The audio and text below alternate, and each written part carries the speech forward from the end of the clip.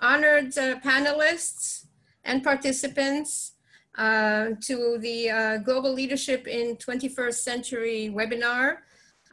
First, we'd like to thank the World Academy of Arts and Sciences and UN for this initiative. As we discussed a little bit earlier, the Interparliamentary Coalition for Global Ethics is a partner to this very, very important initiative. A few words about the Interparliamentary Coalition for Global Ethics for those who do not know us. The IPCGE, Interparliamentary Coalition for Global Ethics, has been established with the goal of inviting parliamentarians, civic leaders, religious leaders from all UN member states to commit to work to implement the universal values of global ethics for the culture of peace, environmental protection, social justice, and to turn this into national legislation. These global ethics, which have been inscribed in UN General Assembly resolutions, are values which we share and require national legislation in order to be implemented. The goal is to act together for prevention of conflicts which pose a threat to freedom, human rights, and environmental protection across the globe as a basis for democratic governance. This will be the first, hi Lily, this will be our first session. The second session will center on the initiative of the Esther Ajayi Foundation to institute a global day of giving through a vote in the General Assembly in the upcoming year. And we will go into that in further detail in the second session. To start off, just as another brief introduction into the issue of legislation for mandatory education for the culture of peace and the need for all UN members to create a Ministry of Peace as part of this implementation. We'd like to point out that we've had various conferences and high-level panels, some in coordination with UNESCO, which is the lead agency in the UN for the mandate for the culture of peace. Our patron is Federico Mayor, who was Director General of UNESCO for 2 terms in the 1980s and 90s, and who introduced the culture of peace to the United Nations. Just as a note, the Isaiah Declaration was issued in May 7th at the United Nations headquarters, and we issued the Paris Declaration in the Senate in Paris in May 21st, 2019. The United Nations headquarters faces the Isaiah Wall inscribed across from the main building. The quote from the prophet Isaiah was chosen as the founding motto for the world's foremost organization for international peace.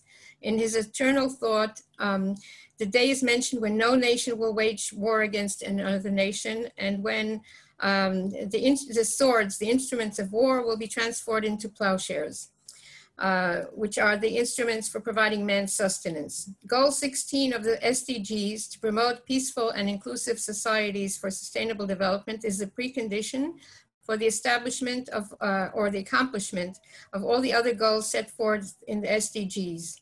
Education for the culture of peace based on the UN resolutions on the culture of peace, Council of Europe document 13407, a written declaration number 562, which was initiated by Senator Gutierrez, who was among our high-level speakers, and in accordance with the Council of Europe White Paper and Intercultural Dialogue and the European Cultural Convention of 1954, are the basis for promoting peaceful and inclusive societies for sustainable development, which we feel need to be an essential and crucial foundation for global leadership in the 21st century. One of our introductory speakers, John Max Rakatamomji, just informed us that he was hospitalized this morning, and he cordially sent his intended presentation. So as an introduction to our speaker, which will be, the first speaker will be Senator Gutierrez. I will just introduce, since the former speaker of the Parliament of Madagascar, John Max Rakatamomji, had first introduced the concept of Secretary or Minister of Peace in a conference which he participated in with us at the UN headquarters about 2 years ago. At the time, we did not know that a Secretary of Peace exists. One of the major, let's say, factors that combine the issue of Secretary of Peace with our initiative is that, as you will hear from the Secretary, former Secretary of Peace of Guatemala, she included a high-level curriculum on the culture of peace on the web for all the indigenous people in Guatemala. So first of all, just a few short sections of Speaker His Excellency Rakatamomji's presentation. Ladies and gentlemen, it is a great pleasure to contribute to this webinar along with the high-level panelists. We're actually facing one of the biggest world crises with the COVID-19 pandemic. It is time to show support for each other and bring down all barriers. Today, good health system and infrastructures are key conditions in order to better fight the pandemic. However, in all countries affected by war, conflicts, and internal tensions, there is a lack of capacity to detect and slow the spread of the virus. This explains why the UN first called on global ceasefire in March 23rd. This could seem like a quest that would fall on the deaf ears of the guerrillas, terrorists, and belligerent governments across the globe. But over the past month, fighters from Yemen, Saudi Arabia, Colombia, or Ukraine have signaled a willingness to put down their weapons as the world confronts a deadly pandemic that could devastate civilian populations and enemies alike. Indeed, and armies alike, excuse me. Indeed, it is difficult and could not face, the world could not face two fronts at the same time, a war and a pandemic. In addition, the COVID-19 has also provoked a series of discriminatory acts across the continents with different groups being targeted. If the profile of the victims varies from one country to another, there seems to be a common pattern in the discriminatory acts that occurred during the pandemic. Most often, the target is generally the other, the foreigner, a person belonging to an ethnic or cultural minority. The COVID-19 pandemic tends to reinforce inequalities and exacerbate the problems faced by disadvantaged groups, including access to healthcare, social assistance, education, and employment. The main challenge is to take this as an opportunity for peace, for dialogue, and negotiations. In order to do so, we need to invest in peace in a sustainable way. Peace is not only a political problem defined by the absence of violence and war, but is also characterized by the liberation of fear and includes political, cultural, economic, social, and educational issues. It involves living together with our differences, whether in language, religion, culture, or sex, by promoting universal respect for justice and human rights that such coexistence depends on. Since we believe the environment is important, so we have a Ministry of Environment. Since we believe that education is important, we have the Ministry of Education. Same for health and justice that have their own ministries. What about peace? Why does it sound so unfamiliar to have a Ministry of Peace? Because we do not have examples of success. This is not true, as we can see from the example of Guatemala, also which we will hear about in detail shortly. Ethiopia just created one last year. The reality is that we don't want to learn from each other. And it's because we do not know what kind of mandate this ministry would have. Once again, it is not for this reason. This is not only a concept since we know our needs, and many tasks could be attributed to this kind of ministry. We may already have peace institutes, national platforms working on culture of peace, or the national peace strategy. However, we can have more impacts, better coordination, and resources mobilized within a public administration fully dedicated to these missions. It would help direct government policy towards nonviolent resolution of conflicts prior to escalation of violence and seeking peace by peaceful means above all. In Madagascar, like many countries, we do not yet have a ministry dedicated to the culture of peace.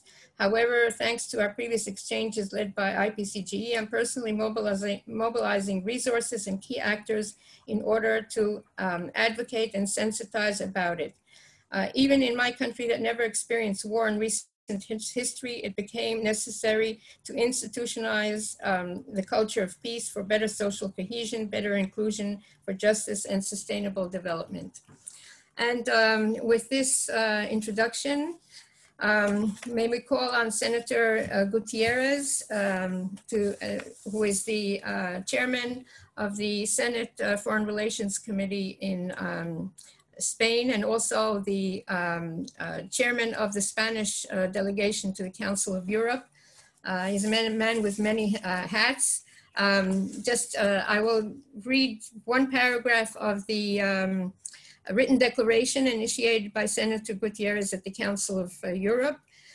We consider that efforts to achieve peace in areas of conflict and to prevent extremist radicalism in all nations require commitment by national parliaments to mandate core education for the culture of peace and the SDGs in all levels of societies, and effective legislative measures and monitoring to prohibit incitement to terrorism in all sectors of society and media by constructing the defenses of peace in the minds of men, as we know from the UNESCO preamble.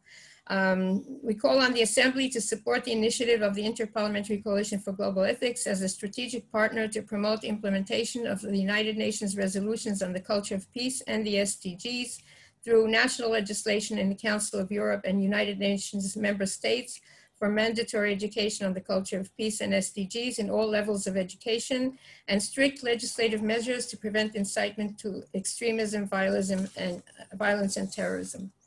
So with that, we'll ask Senator Gutierrez to take the floor, please. Thank you very much.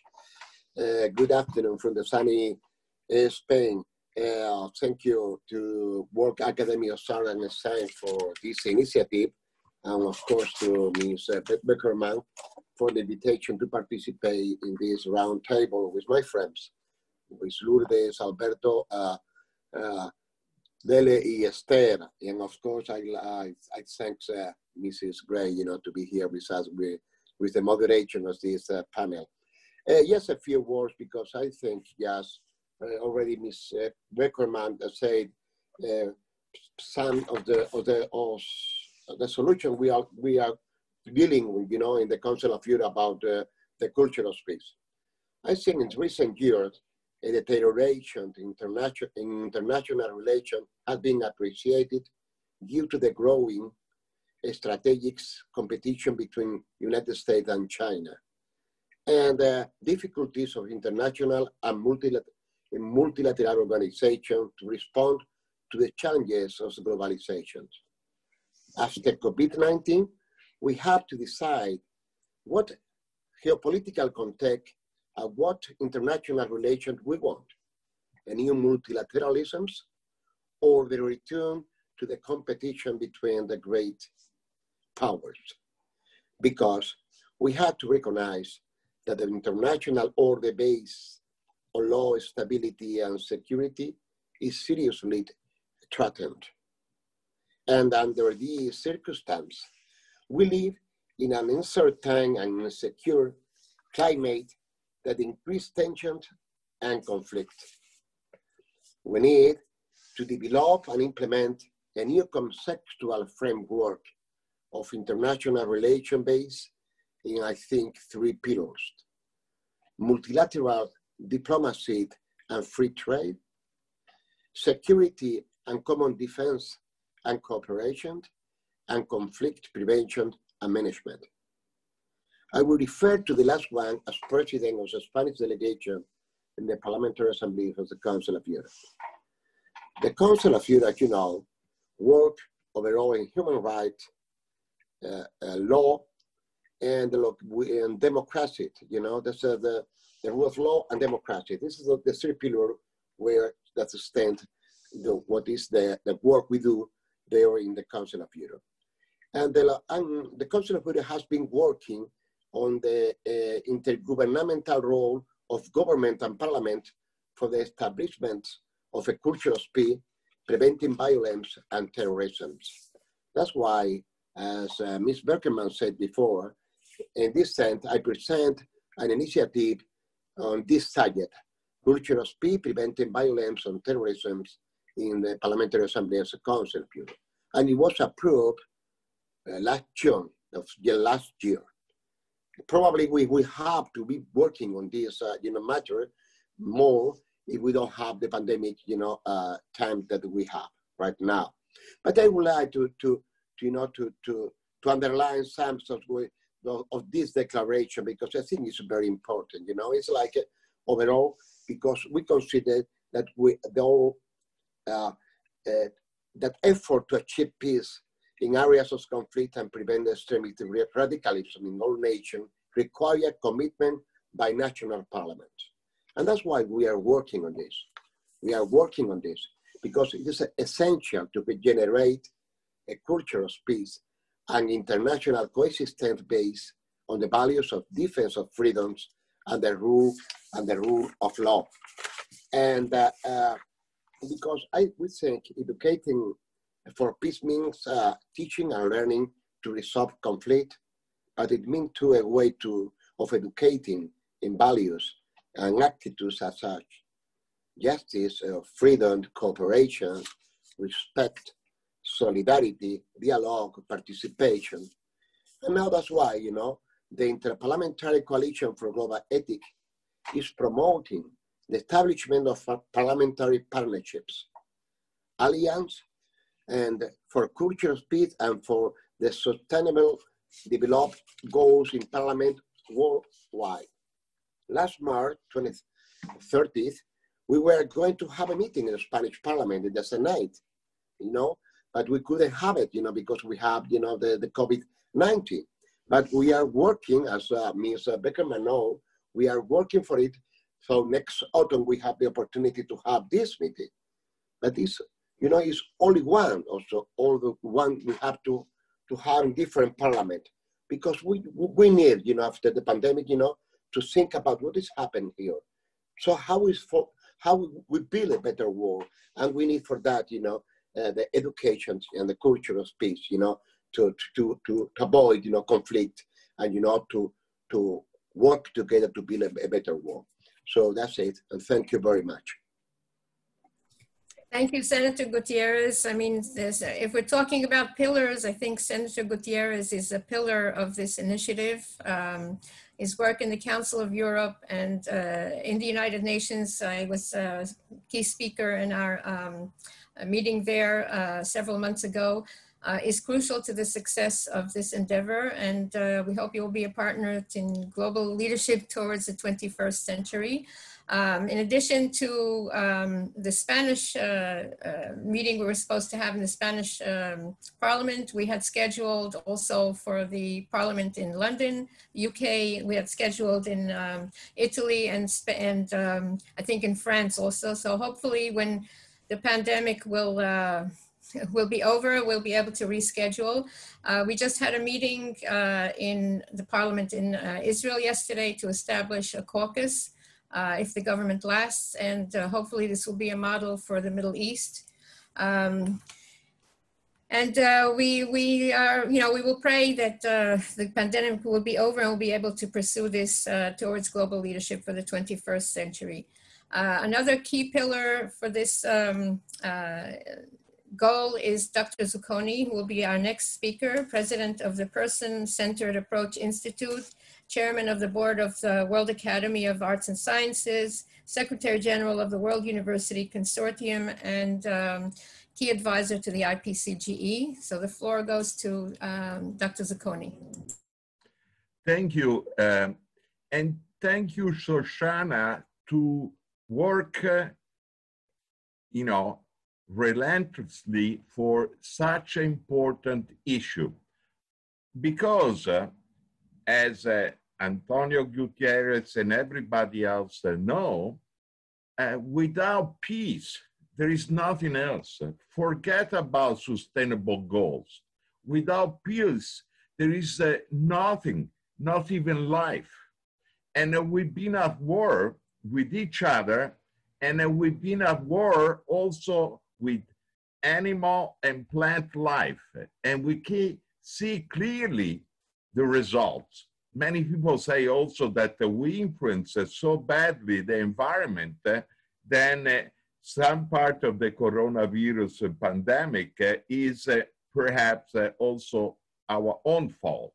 Certainly, many other pandemics are man-made, like the trauma. You know, children trauma is another pandemic, having people damaged because they're victims of violence, often in their own homes and certainly in their own communities.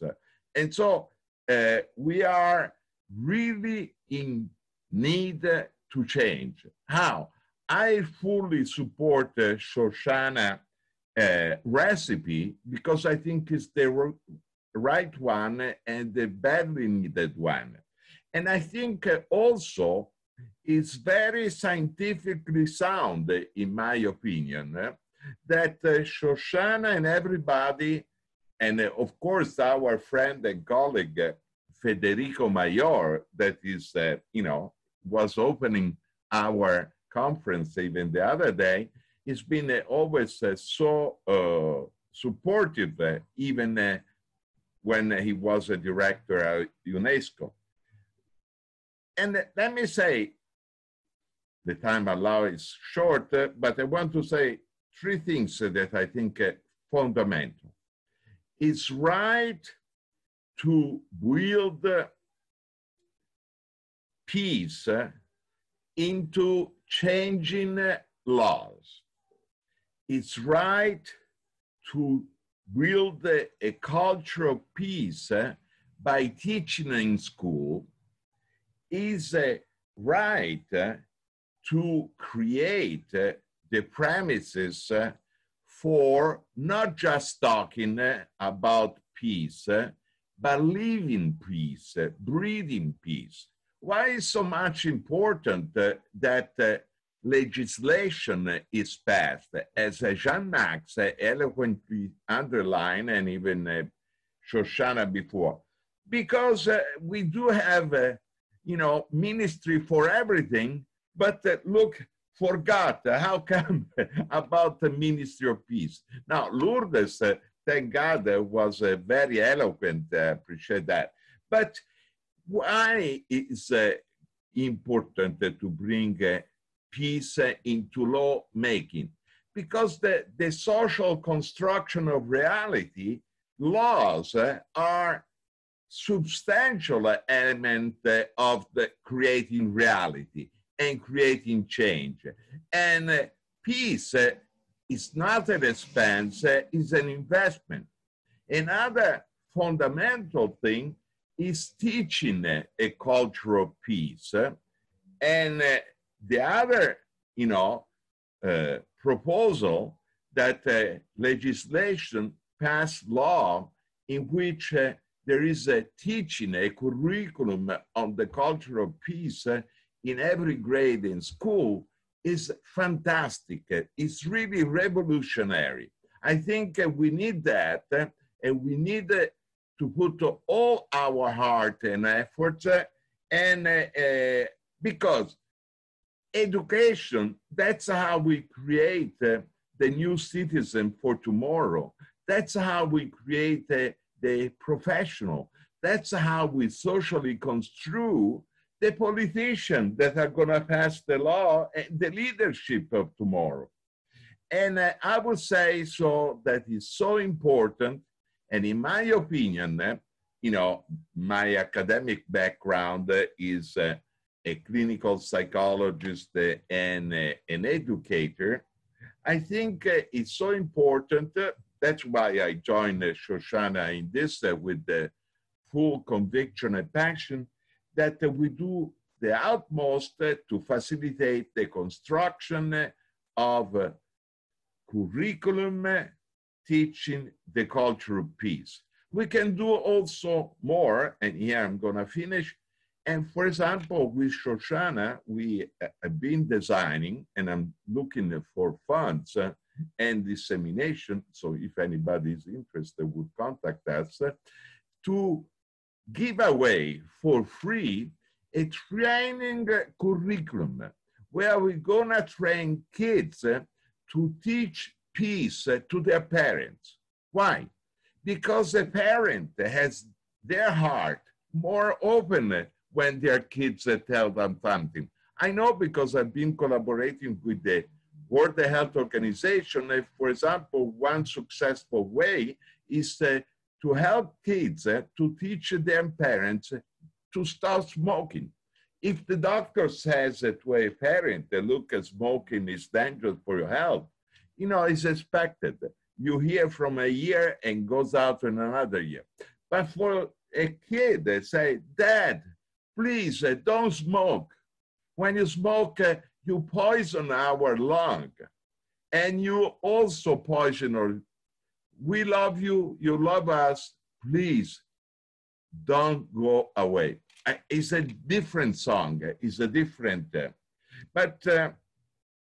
so I think that we need, and we need to do, for example, one thing I'm experiment, I'm just at the beginning, is for 3 years old, 4 years old, teaching the culture of peace with Muppets, with the play therapy, you know.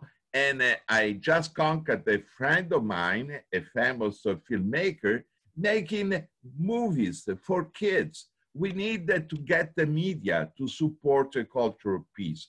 We need to support a culture of peace where people live and work. And last one, I think is a great idea, and more would be heard, about creating, declaring a global day of giving for sustainable peace education and sustainable leadership. Not only for the money, but to do something concrete, a gesture where I'm not passive, but actively contributing to peace. I want also to finish what I have to say is that to live in peace and to embody a culture of peace is not automatic for everybody. It's a challenge for me in every day.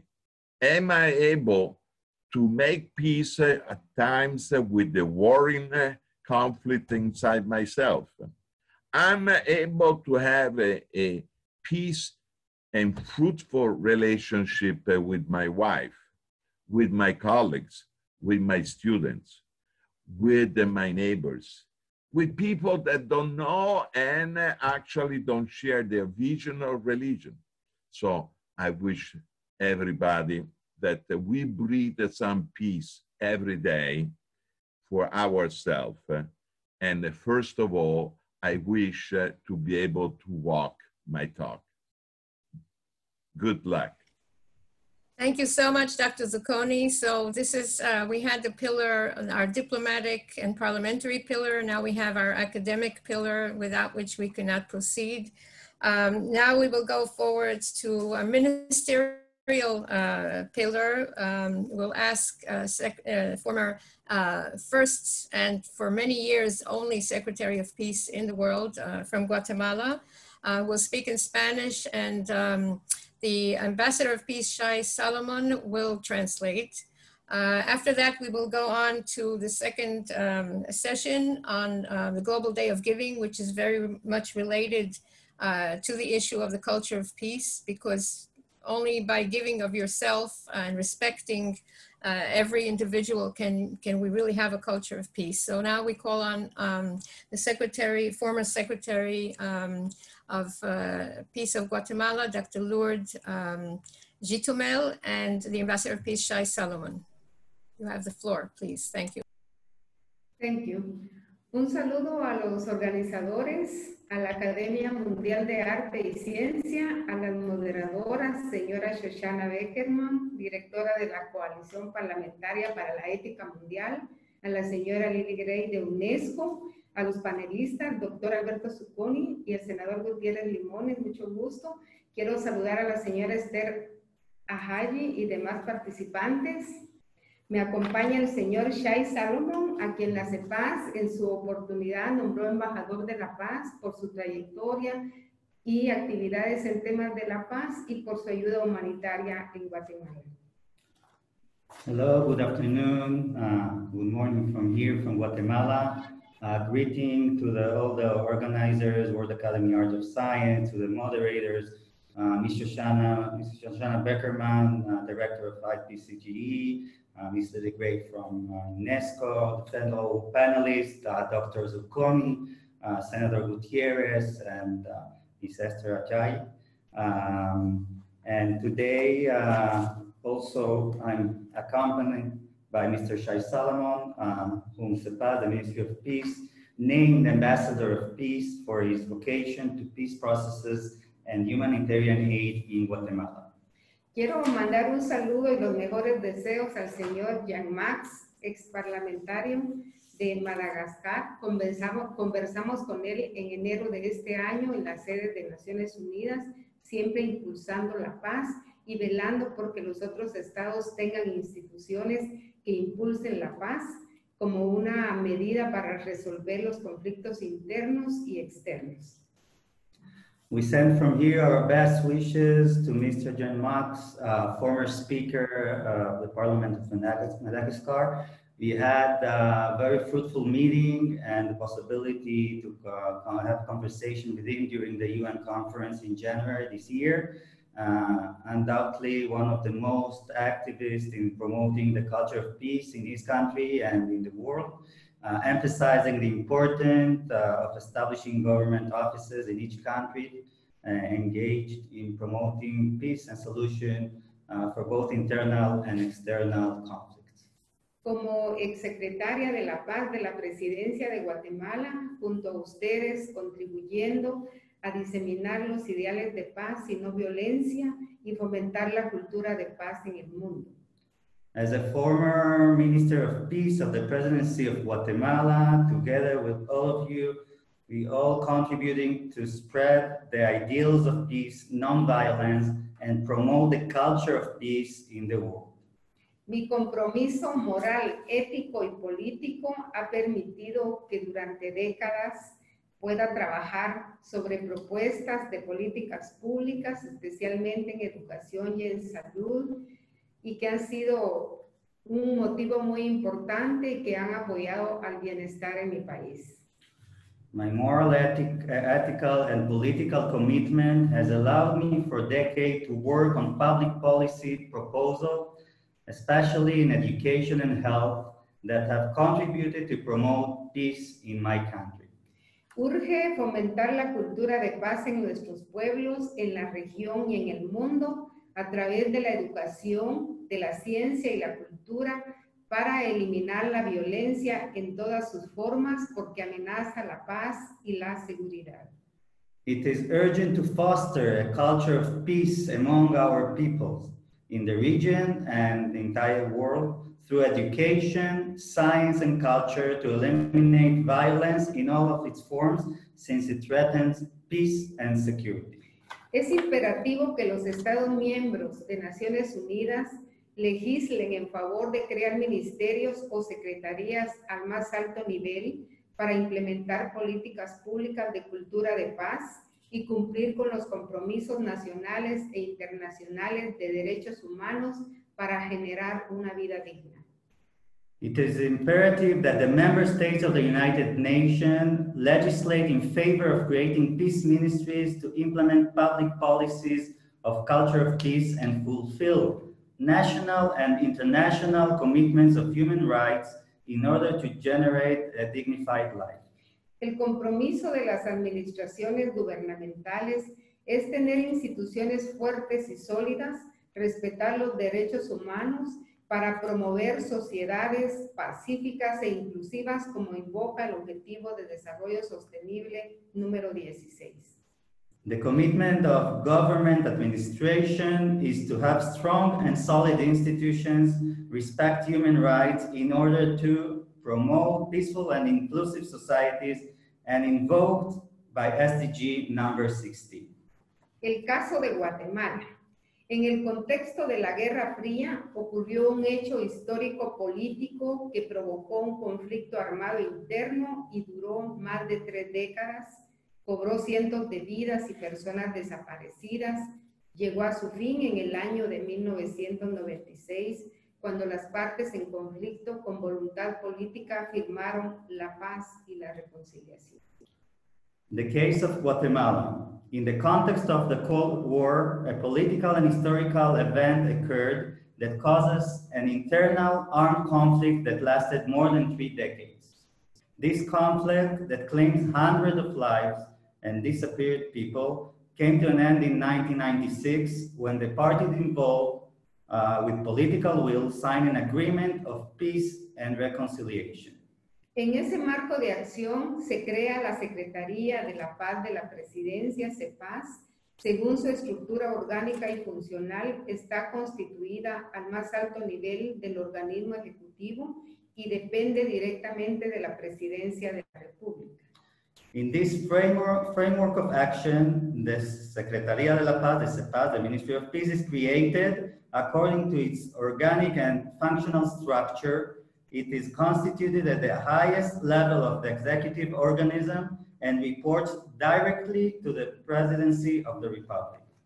Es única experiencia en la región. Asesora, acompaña e incide en ministerios y secretarías para implementar la política pública de cultura de paz y apoyar en el cumplimiento de la Ley Marco de los Acuerdos de Paz, Decreto 52-2005 del Congreso de la República, y cada 29 de diciembre de cada año se celebra la firma de la paz en Guatemala. The CEPAZ is a unique model in the region. It advises, accompanies, and promotes within the ministries and secretariats to implement the public policy of culture of peace, as well as providing support in the compliance with the framework law of the Peace Accord, Decree 152/2005 of the Congress of the Republic of Guatemala.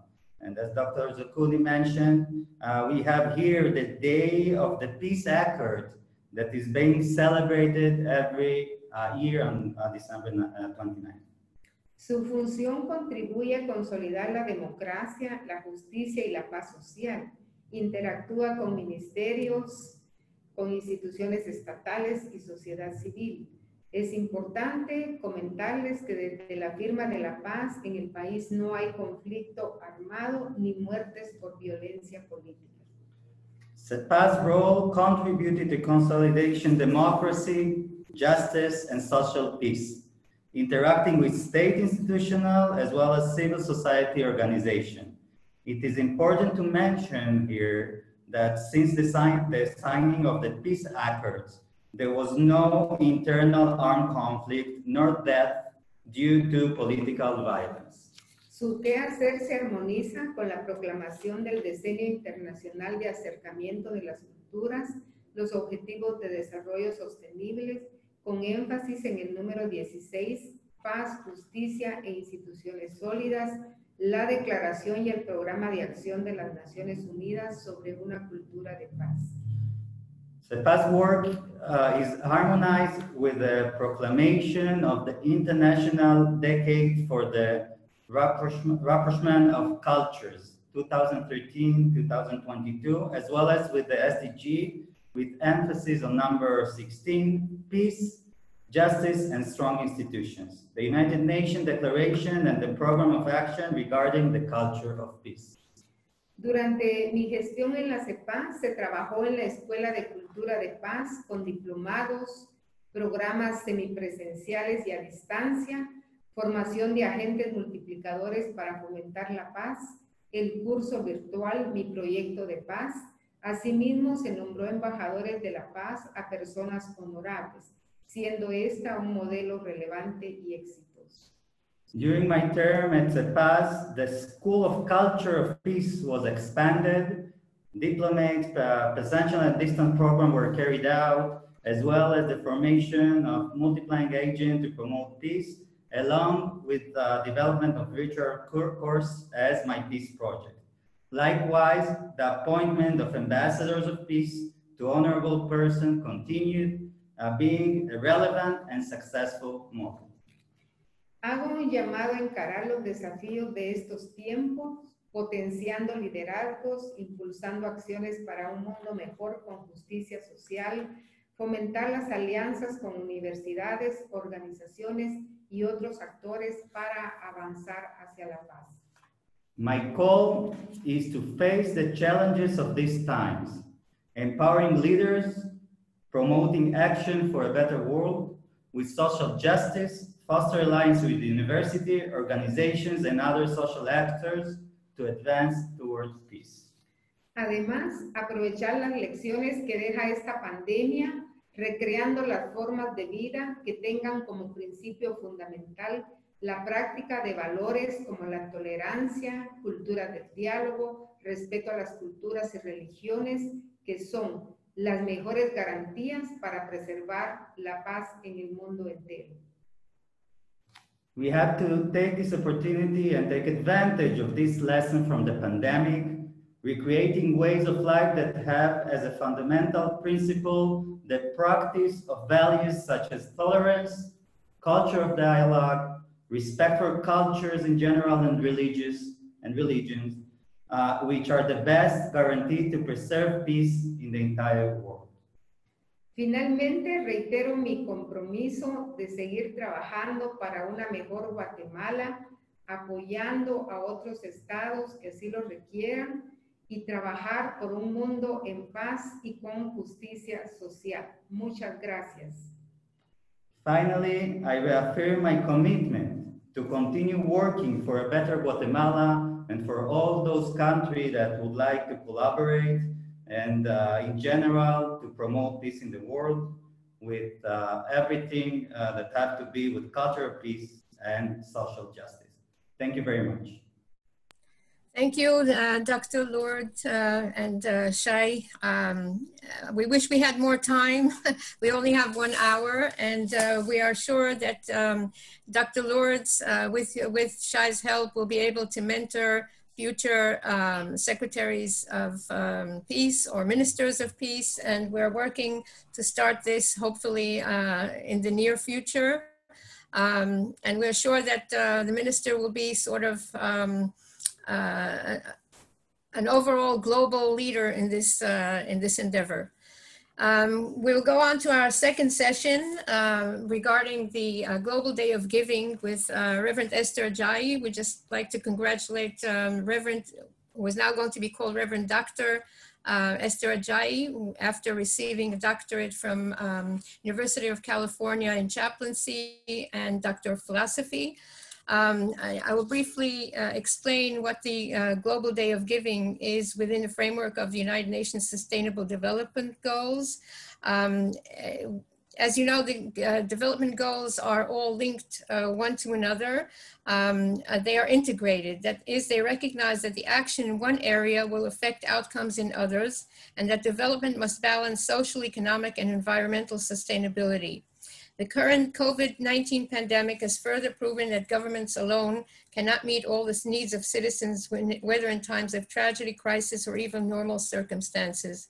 Without the help of volunteers in all arenas of social life, no country afflicted by the pandemic would have been capable of providing the basic needs of food, comfort, and social services needed. The example of the Esther Ajayi Foundation, which changes lives, people's lives through the power of giving, by taking people out of poverty, providing shelter to homeless, giving hope to the underprivileged, stretching out a hand to those in need. It serves as a sort of model for the Global Day of Giving, which will be presented for a vote in the General Assembly. We have to change the order of speakers, I think, because of the lack of time. We'll ask Reverend Ajayi and the additional speaker, Dr. Momodu, who is the editor of the, editor and publisher of International Ovations magazine, present this. And I think in our conclusion, the liaison officer of New York Department, New York section of UNESCO will wrap up and on how all of this ties together with the UN mandate on the culture of peace and global education citizenship. So I yield the floor to Reverend Ajayi and Dr. Momodu, please.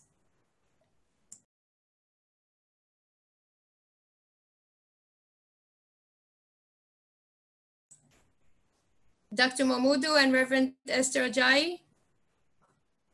Unmute your mic. Hello, hello, how are you? How are you, Shoshana? How have you been? So, Connie, I always say my friend from Spain. How are you? I hope you've been keeping safe. Good evening, distinguished panels. It gives me great pleasure to be speaking to you from Lagos, Nigeria, in Africa. Lagos is the heart of Africa, a mega city with population of about 20 million people. We've been trying as much as possible to keep safe here, and I hope you all have been keeping safe. Lagos has its own peculiar beauty and challenges, which the government alone cannot resolve. There is no better time to speak on the Global Day of Giving as a key element in search for strategies for global leadership in the 21st century than now. There are a lot of things that have been going on all over the world. We all have been witnessing this. But fortunately, the Esther Ajayi Foundation, that I am the founder and the president, we have started on the Global Day of Giving since about September last year. We've been propagating that we should have this on board. I'm a citizen of St. Kitts and Nevis as well.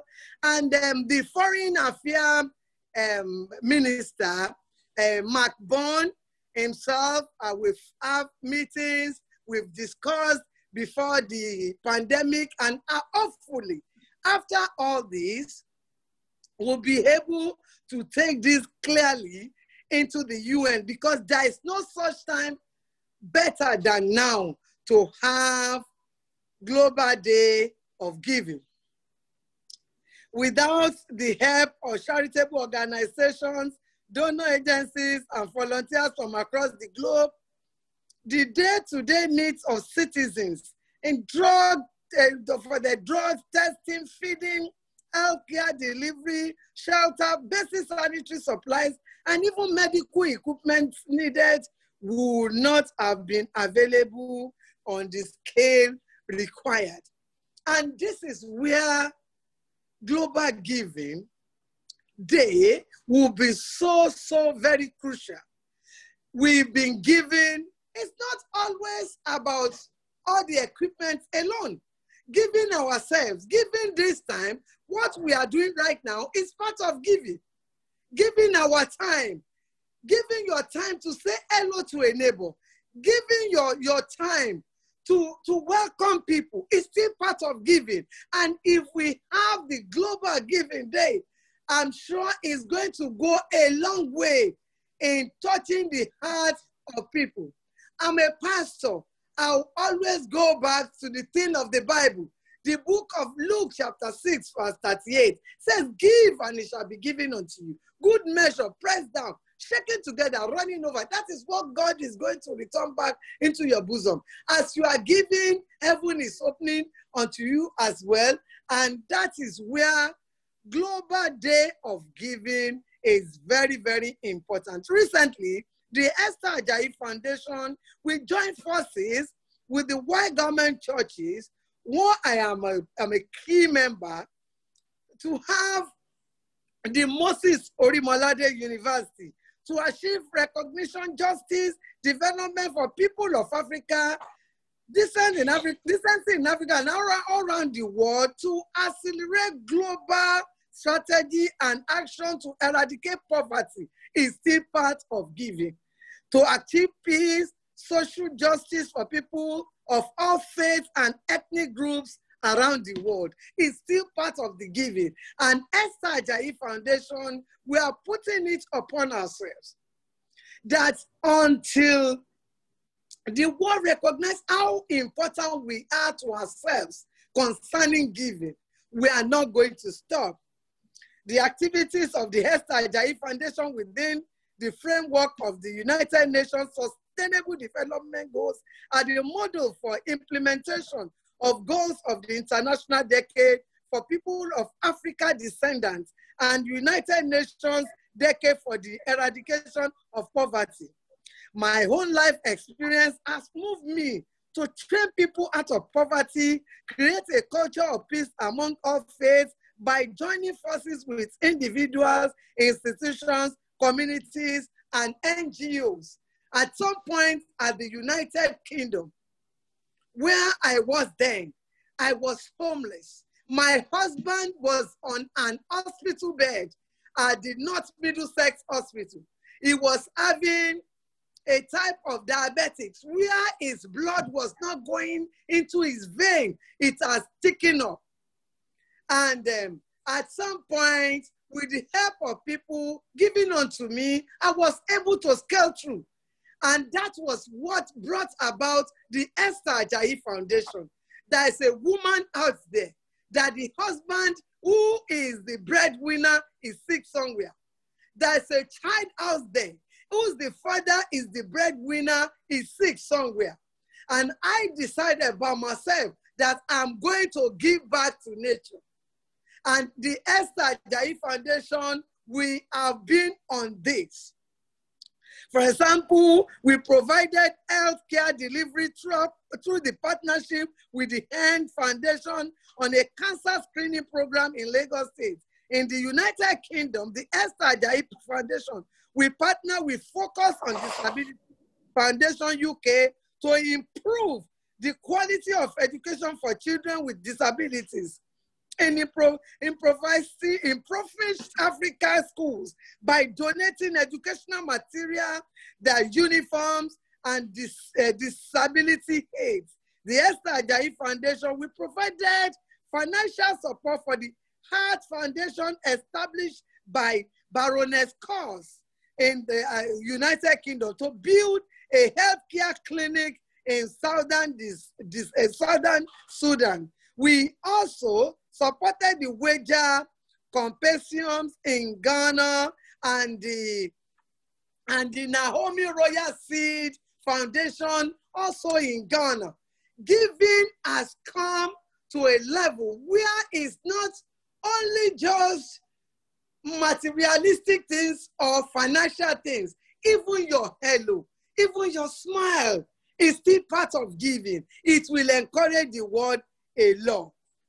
And finally, in my role as a Christian leader who hold the title of matron and financial supporter of over 55 churches in Nigeria and other countries around the world, I am passionate about creating a culture of peace among all faiths and a culture of giving, so that the Global Giving Day will be something that will come to say. Through my charitable initiatives, I have met and worked with people of all faiths, those who are in need and those who provide help and assistance.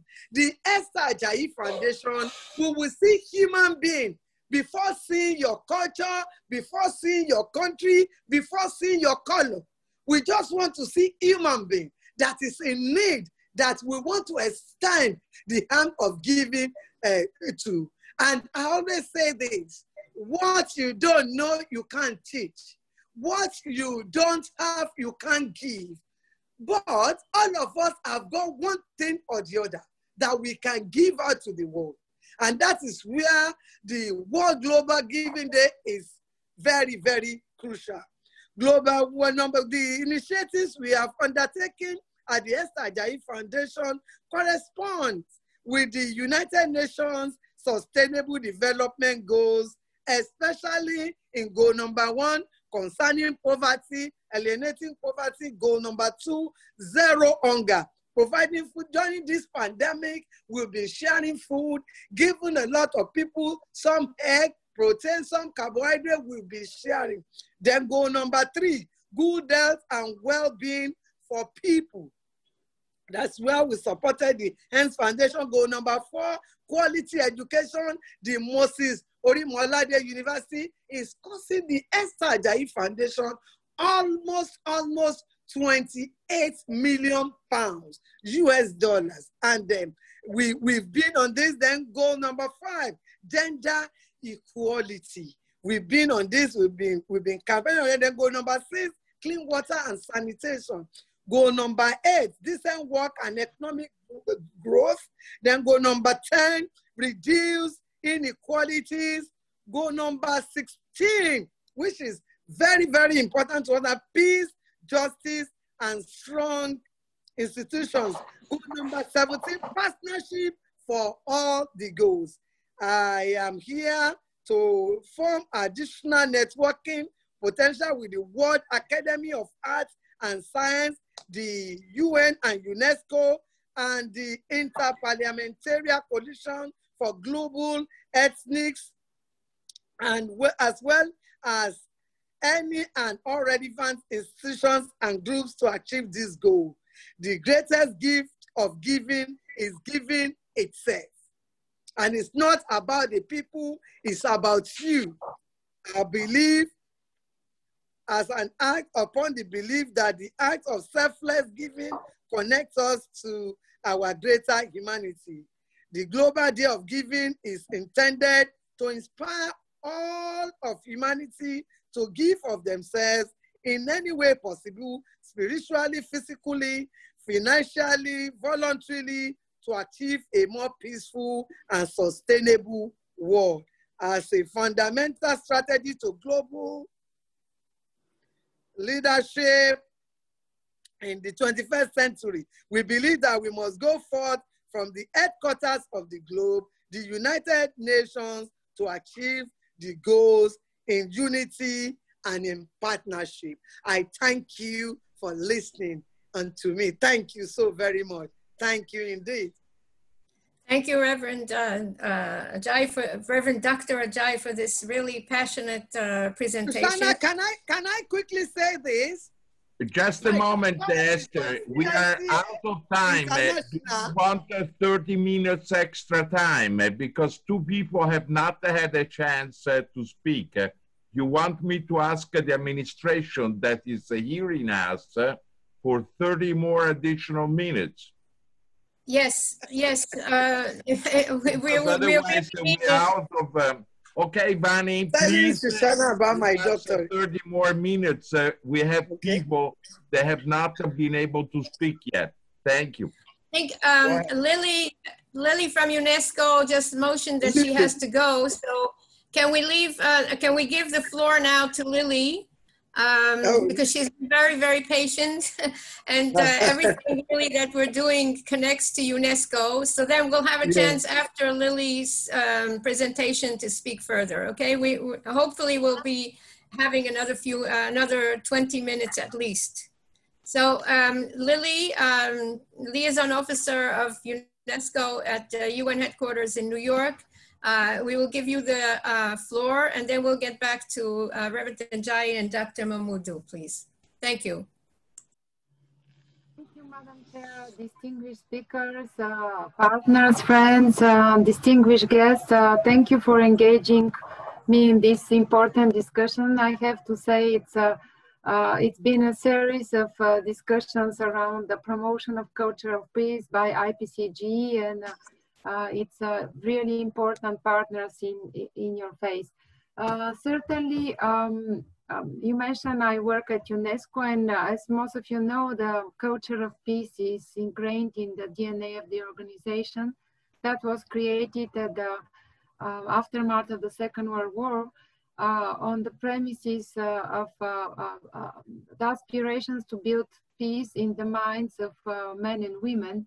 And unfortunately, as today the United Nations celebrates its 75th anniversary, and we are experiencing this unprecedented crisis, the COVID-19 pandemic, we still continue to see unfortunate phenomena that the UN was established to counter, such as increasing inequalities, xenophobia, racial discrimination, but also violence, extremism that are sparked by hatred and ignorance. So that's why I think initiatives as this one are really very important. And if you allow me, for the brief time that I have, I just wanted to mention some key kind of messages that are coming strongly in evaluating the situation of the global disruption of education that is due to COVID.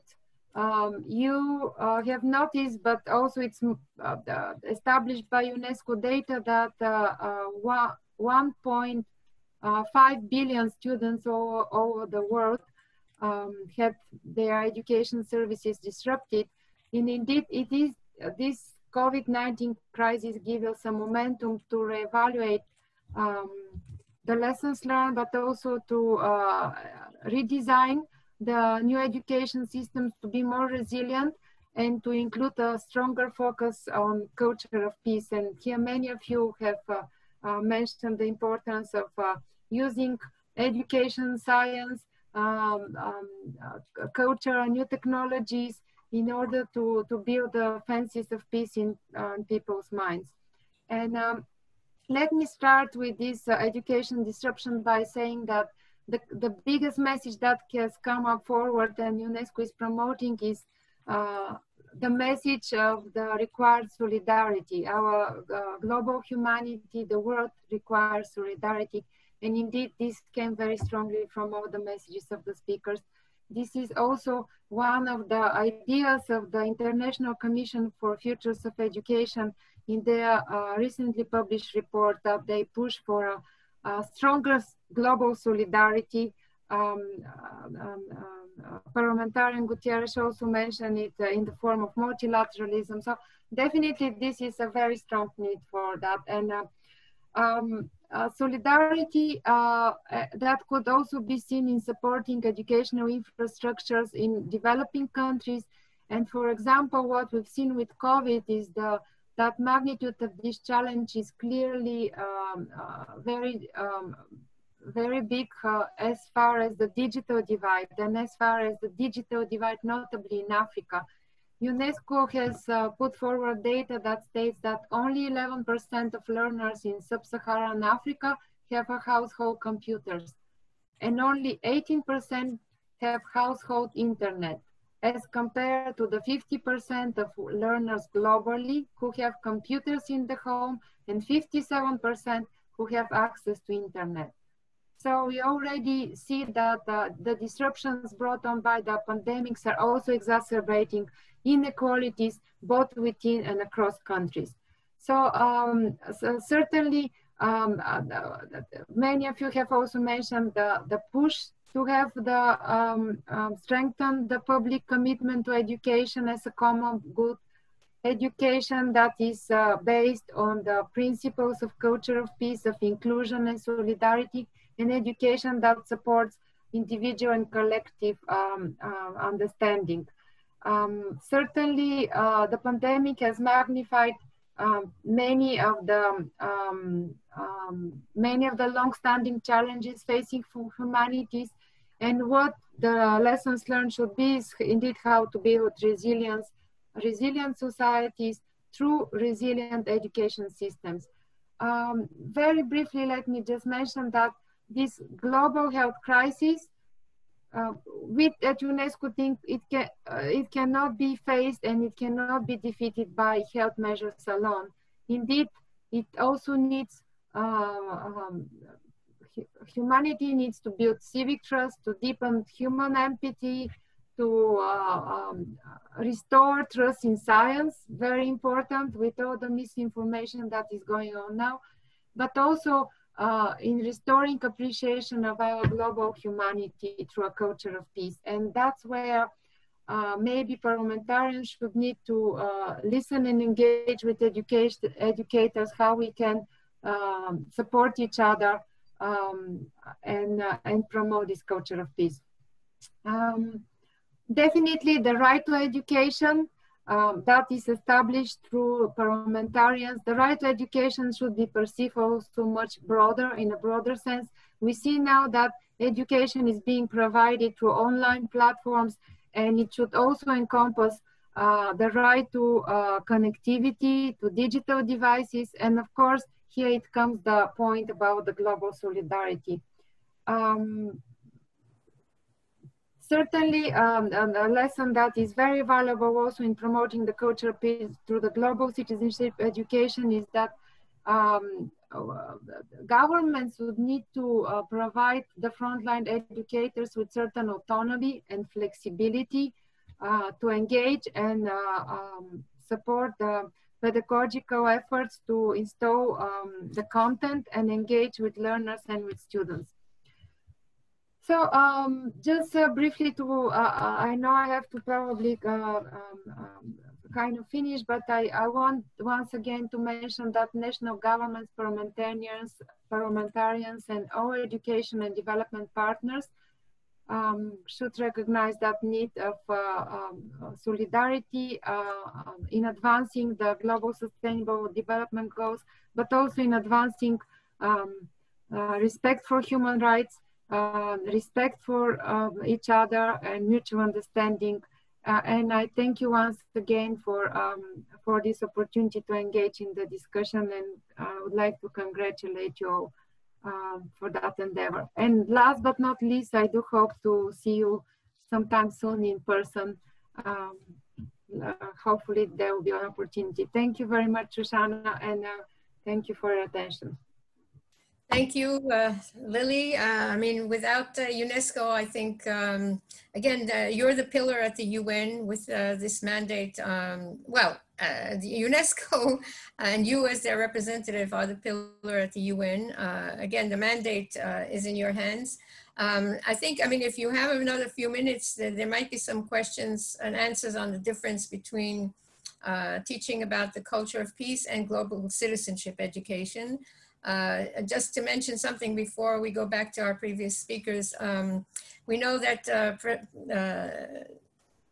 His Excellency Federico Mayor was influential in having a law passed in Spain on education for the culture of peace. It didn't work there because in several areas, because of the political problems in Spain, they consider it as citizenship education rather than culture of peace. So if we can spend a few minutes later on this, hopefully that will be, I think, effective. I think, as we once mentioned in our discussion, but it's a little bit preliminary, the issue of Global Day of Giving does fall in some, in the framework of the global citizenship education. There is no really, this is something that every child really needs to learn from early age on. So just to give it, since we have another 15-20 minutes and maybe to field some questions. Before we go on to that, we'll have our final speaker is Dr. Dele Momodu, the publisher of Ovation's International Magazine. I think is also situated in Nigeria, and we give you the floor, please. Thank you very much, and good evening, fellow panelists. I wish to show and demonstrate that my life's trajectory is a veritable example of what the culture of giving can produce and can promote.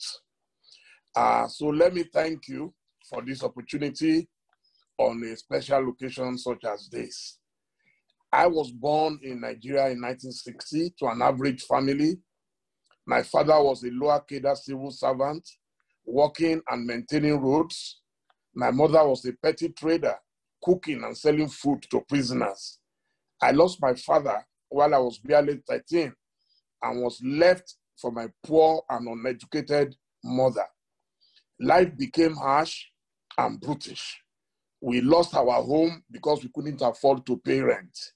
My education at that stage would have been threatened if not for the introduction of free education and scholarships by the government. But feeding and drinkable water posed grave dangers. Thank God there was no COVID-19 at that time.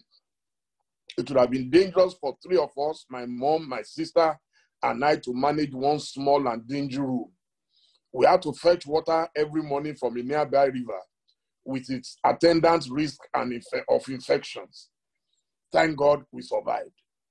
Though my mom lacked any formal education, she knew the value of education, and she worked very hard at sending us to schools.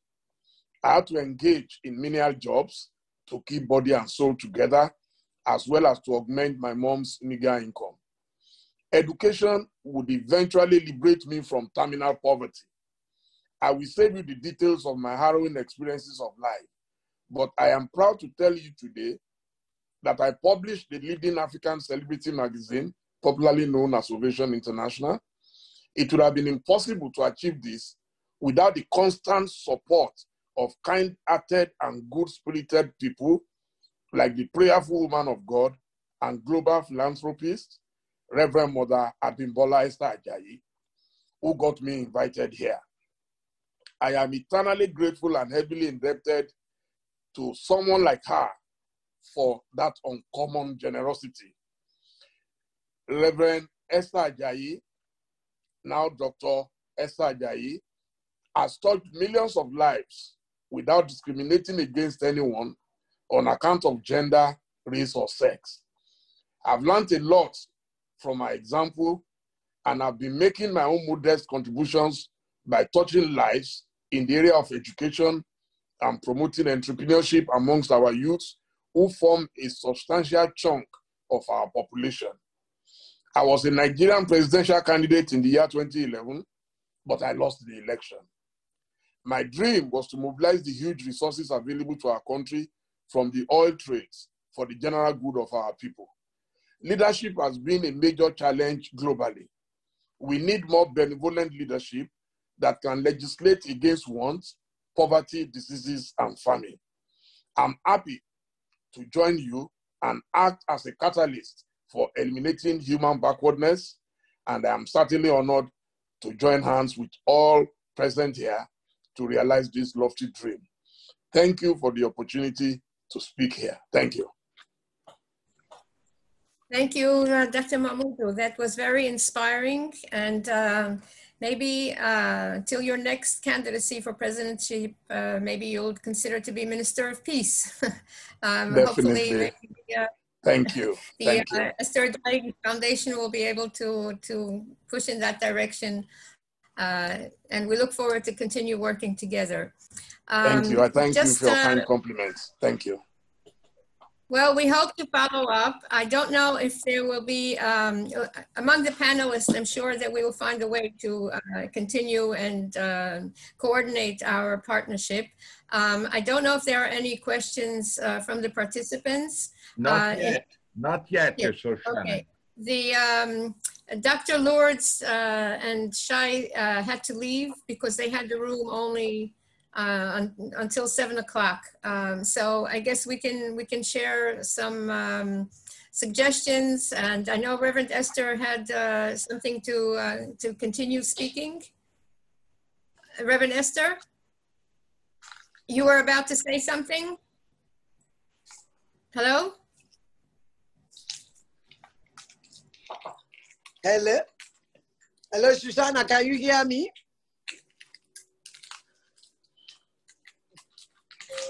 You were about, yes, you wanted to speak, to continue speaking about something? Yes, about my doctorate degrees from CIC International University for Seminary, and the other one from a chaplaincy church, body called Mark, that is in Philadelphia. I was telling you that I met the guy in California. Well, it's all right. How have you been? It's okay. And to tell you that Jim Mask, we have to continue to pray for him. You know, he's highly diabetic, but at some point, I'm going to talk to you. After this, you have to phone me. Okay, I'm happy. And thank Sokoni as well. And can I hear you? Well, we're having trouble with the audio. Hello? Hello? Hello, I can hear you, Shoshana. Okay, so maybe we should go just around to the panel again if there are any questions or any suggestions as to how to move forward, even with the constraints of the pandemic. We are at IPCGE, we are thinking of maybe together with the World Academy to do some Zoom conferences at the various parliaments, which were scheduled for March and April. We will discuss with Senator Gutierrez and with our various parliamentarians in the UK, in Italy, hopefully in the African Union. I don't know how they're functioning today, but maybe we can continue and to have separate Zoom or even joint. It would be very interesting to have joint Zoom sessions with these parliamentarians. Dr. Zacconi, do you think that's a possibility? Certainly it is. And actually, even before the COVID, teleconference was widely used. Actually, I think there are some real opportunity, not only as you rightly pointed out with the interparliamentary Zoom, but could be organized also with the media representative, with union representative, with the youth organization representative. I think, you know, civil society is really, and grassroots culture of peace promotion is relevant, and interparliamentary action is very relevant, of course, because law creates reality, a lot for funds, decide what is taught in school, but you can expand also to involve some with the journalists, for example, or people that write kids' book, you know, people that create television for kids. You know, if the culture of peace becomes pervasive, I think it would be easier to promote change. Well, I know that UNESCO has various online programs, educational programs, but again, unless we have the national parliaments involved, I don't think it really reaches on a global level.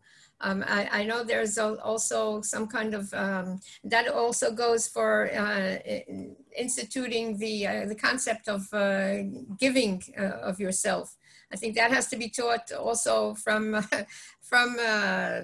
I know, infancy, basically, when you have children who have to learn how to share. That's part of the culture of peace, I would assume. But maybe Lily can just zoom in on what we discussed, the basic difference between global citizenship education and the framework of culture of peace. I don't think global citizenship education, the way it is being promoted now, includes all the elements of the culture of peace that Federico Mayor, His Excellency, envisaged. Am I correct, or going to Lily? Shoshana, it's an important question you're raising, but of course these are concepts that have been coined at different contexts and timeframes, yet they have many similarities. So let me just start from what is common and similar, and probably can lead the participants, if they're also inclined to look further for the differences. But as much as the Education for Culture of Peace strives to instill cognitive knowledge in learners, values, and behavioral changes, that is also the aspiration and the goal and the target of the global citizenship. So I think in terms of what the aim is to install the values and principles of culture of peace, of sustainable development, of the ways to live together in peace. This is also as a core substitute of the understanding of education for global citizenship. as being a more later concept, it's still evolving. It's still looking into. It's still evolving. And for example, let me give you the recent example: is that UNESCO is now engaging through certifying why education is very important to counter hate speech through the lenses of global citizenship education. That doesn't mean we exclude the education for culture of peace, but I would say it means that this new understanding of the broadened concept of education for global citizenship also enraptures, also takes into account the education for culture of peace. And as you also all know, both this type of transformative education methodology, content, curricula, they are both referred to in the so-called target 4.7. It's not by chance that they are coupled together. Indeed, lots of similarities, lots of commonalities, yet sometimes there are different proponents and advocates, but it is my understanding that you can easily put within the concept of global citizenship all the necessary elements that we see in the education for culture of peace. It's just different times and different advocates. And of course, there is a challenge with the education for global citizenship, and that is the challenge that citizenship is perceived only as a legal terminology. And you know, citizenship entails the rights to vote, the rights to participate in political life, benefit economically from government structures. So that if you see, some of the opponents of the global citizenship concept are putting these concerns forward. The loss of local national identities in this broader global citizenship, but also the challenges that we might equate the concept with legal terminology. But these are just some of the discussions around the global citizenship education. I'm not sure it's the full answer to that, and I'll be happy to share some resources for everyone. Thank you. Thank you very much. Just one note, I think in light of what you've said and in light of what we know, I think they both complement each other. The UNESCO, I think this was an initiative of the former Secretary General of the UN. But I think again, the education for the culture of peace sort of would supplement what, you know, the aspects that you mentioned about, because again, just like, just as the example of Spain, I know Senator Gutierrez probably is very well informed on that. There was a large section of the Spanish area that did not accept the Spanish law because it dealt more with citizenship. So we're back to Senator Gutierrez, and we know that there's a lot of work to be done. Senator Gutierrez has many hats, and maybe we can discuss to have an interparliamentary conference with some of the additional parliaments, at least not to wait till the flying situation is solved, but maybe we can actually schedule and introduce caucuses for the culture of peace education. This would solve the issues with citizenship education. And maybe we can go forward in the next at least month or next 2 months, and hopefully UNESCO will zoom in and again and be a collaborator. Maybe yes. Senator Gutierrez? Yes, I think it's a very good idea. You know, we have, you know, the pandemic give us, you know, too many different things, you know. So probably it's a good opportunity, you know, to have many conference, you know, telematic conference. And this is an opportunity.